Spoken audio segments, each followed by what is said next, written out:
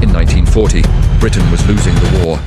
German U-boats ruled the Atlantic, and no one could break Hitler's encrypted orders until a hidden team of civilians stepped in. Their base was Bletchley Park, a quiet mansion outside London.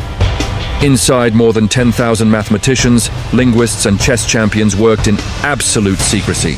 Leading them was Alan Turing, a 28-year-old mathematician from Cambridge. Germany used the Enigma machine, an encryption device with more than 150 million possible settings.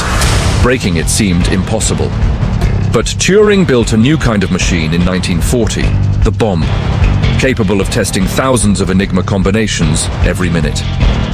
Soon, British codebreakers unlocked German naval messages, including U-boat positions in the North Atlantic. By 1943, their work, codenamed Ultra, gave the Allies the advantage in the Battle of the Atlantic, saved countless convoys, and helped secure victories in North Africa and Europe. Churchill later said, Ultra shortened the war by at least 2 years, but their story stayed secret for decades. After the war, most returned to ordinary lives, unable to tell anyone what they had done.